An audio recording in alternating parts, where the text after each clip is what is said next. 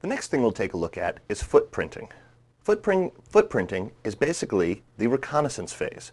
What we're going to do is we're going to find a way to map out as much information as we can about this company.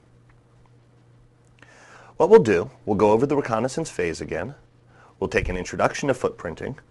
We'll look at the information gathering methodology of hackers, competitive intelligence gathering, tools that aid in footprinting, and then footprinting steps. First off, let's recap what are the 5 phases of an attack.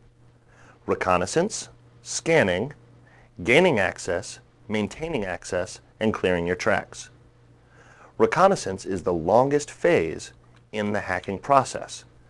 During reconnaissance, you will evaluate the company and attempt to find as much information as possible.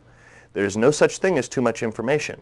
Where people live, where people hang out, what their different vendors are, what they produce, who their competitors are, all of this is required information for a well-planned attack.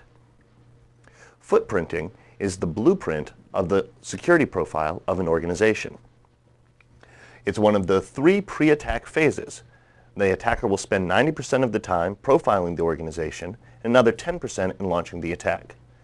We want to put the results into a unique organizational profile, mapping out their internet presence, their extranet, their wireless, and their physical layout. Footprinting is necessary because without a good design of the organization, you will not be able to find a weak point. It's often the most difficult task because you'll have so much information that you'll need to sift through.